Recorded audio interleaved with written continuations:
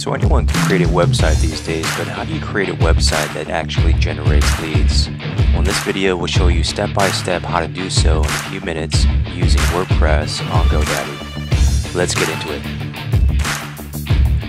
So the first step is to create or buy your domain name. This is going to be the title of your website.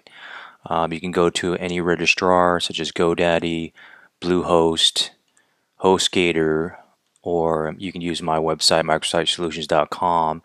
I'm actually a reseller, and so you can get it cheaper than the rest of those websites. I'll show you how to do that in a later video. But go ahead and see if your domain name is available. Go ahead and buy your domain.com and see if it's available for purchase, and it'll typically say it is taken. So if it's not taken, you can go ahead and purchase it, but there's other options as well. .info, .mobi, .club, .me. You can also use those extensions as well, or you can get creative and put a number at the end of your domain name as well to see if that's available. So the next step after you purchased your domain, you want to go ahead and purchase hosting. What you want to do is click on hosting and click on WordPress, and the hosting is going to be basically housing your new website, and it's going to be available online to everyone 24/7. Different packages to choose from basic, deluxe, ultimate, developer, and pro. I suggest just going ahead and adding the basic for now, and you can always add more space later on at a later date. It'll ask you the length of the term, 1 month if it's going to be temporary, or up to 12 months. It's going to be all the same pricing. It'll ask you security and speed. You can do that later on as well. Click on continue. And once you are ready to purchase this, we'll go to the next step. Next step is to install WordPress.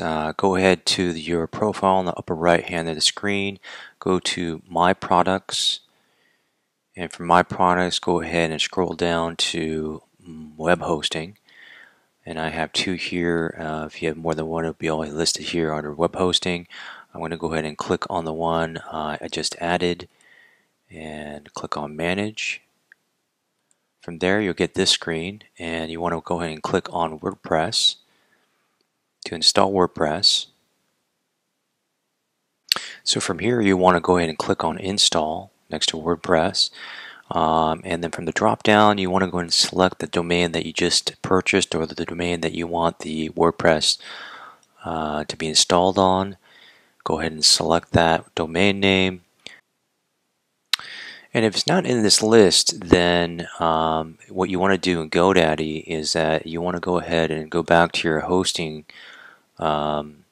details page, and scroll down to the bottom below where you installed WordPress in the beginning.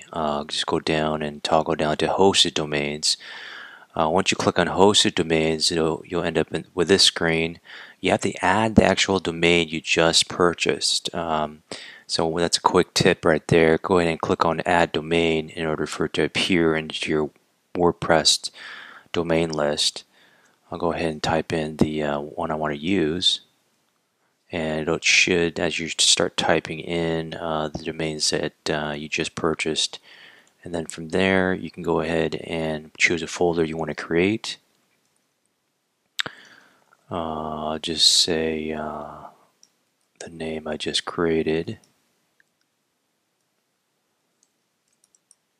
OK, and click OK, and you'll see it'll be pending on the bottom here. It says successfully added, but you'll see it's going to be pending right here, and it takes usually a few seconds, maybe about a minute or so.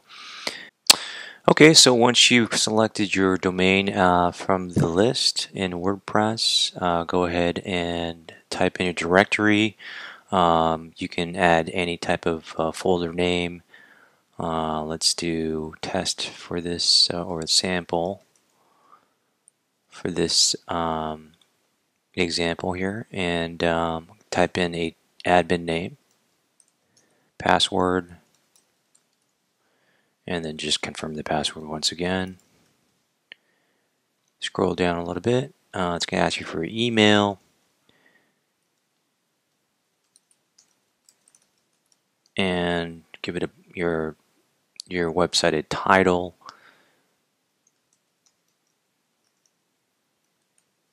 and click OK. So it'll give a few minutes. It'll say WordPress is installing. You'll see this loading screen on the right here under My Applications. Give it a few minutes and check back, and we'll get on to the next step. Okay, so once you've selected your domain from the list in WordPress, go ahead and type in your directory. You can add any type of folder name. Let's do test for this, or sample for this example here, and type in a admin name, password, and then just confirm the password once again. Scroll down a little bit. It's going to ask you for your email, and give it your website a title,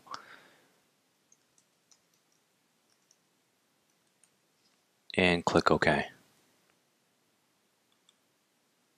So it'll give a few minutes. It'll say WordPress is installing. You'll see this loading screen on the right here under My Applications. Give it a few minutes and check back, and we'll get on to the next step.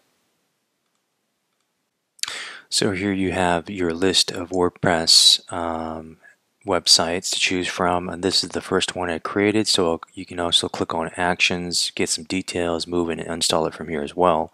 I'm going to go ahead and log into the WordPress website, and then from here, once we log in, we can install the actual website design and theme. Go ahead and click on Remember Me so you don't have to do this every time. And here's the WordPress dashboard. WordPress has been installed. What you want to do next is go to adding a custom theme, which is free. There's already 3 to choose from. Right now that says active is the one that's going to be shown on the front end. To see it on the front end, you can just go into the very top left here and click on Visit Site. I'm going to go ahead and open the website so you see this is the front, what it looks like after you've completed a WordPress installation. So on the dashboard under Appearance Themes, you can also change to a different one template that they've included, and to do that you can just simply click on the actual template you want, click on Activate, and that way you can actually start viewing this instead of the one it came pre-installed with. To do that, you just go back to the top left, Visit Site, to see what it looks like on the front end. There's other themes also that you can install customized, and to do that, go back to the dashboard and click on Add New at the very top left. And you can upload your own theme as well. As you can see, there's 15 to choose from here, and do the same thing. Just click on Install on any of these that you want, and it's simple as that. You have a new WordPress website.